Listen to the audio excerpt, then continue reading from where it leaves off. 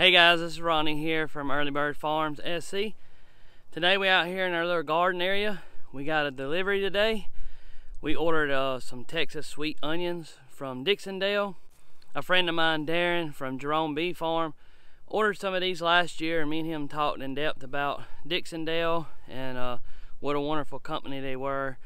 And so I ordered some onion starts. But last year I did a bulb set.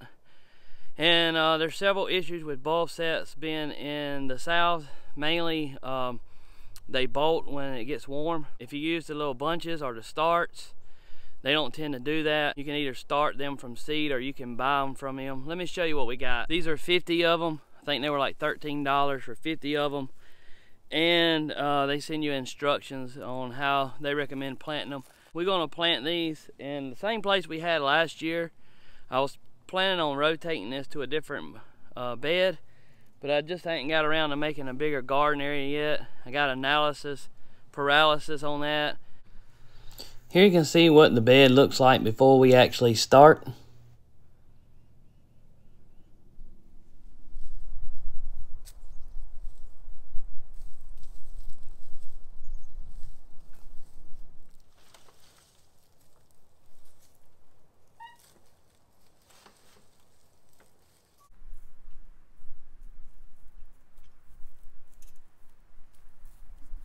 Wood ash has a good amount of calcium in it. Also, it has potassium and lots of micronutrients. Kelp meal has lots of micronutrients in it as well.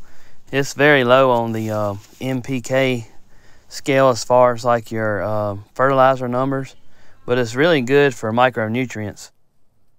I found this organic fertilizer at Walmart a few weeks back. I'm putting this on here. This is a 444. This will help round out my nutrient needs for my onions as well as my compost. I'm going to use the end of this highlighter for a dibble to plant my onions. I'm going to actually put them in the ground about 1 inch. This is what Dixondale recommends. Don't put them in there much deeper than 1 inch. And I'm going to make 3 rows here going across.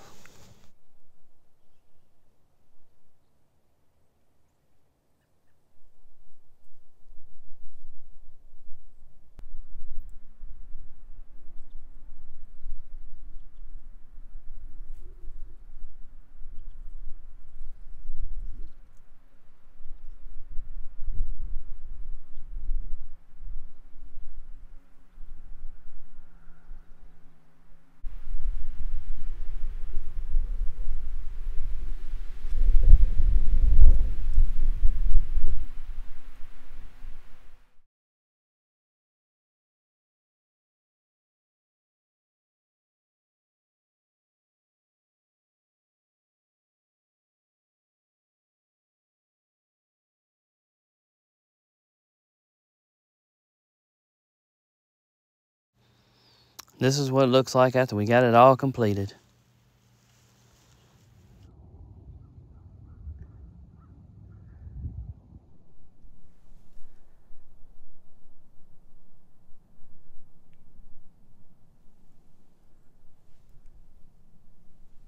Well, we got all of these onions in this bed except for that very front area right there, which don't get much sun because of that shade cloth blocks that little corner right there.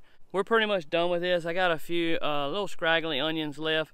I'll probably stick those around my fruit trees out here, and we'll harvest those when the time comes. I'm not going to bore you with showing you that, but I guess all we got left to do is to water this and then wait.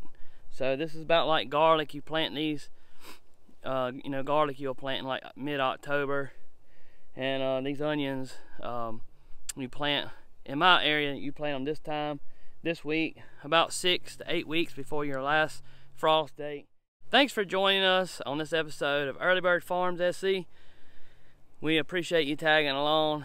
We're just kind of documenting what we're doing here. We can look back on this next year and see how we did this and see if it was successful or not. And if you like this video, give us a thumbs up. Make sure you subscribe down below right here. Also, check out one of these 2 videos right here. I think you'll like one of those too. We'll see you next time on Earlybird Farm SC, where the SC stands for South Carolina.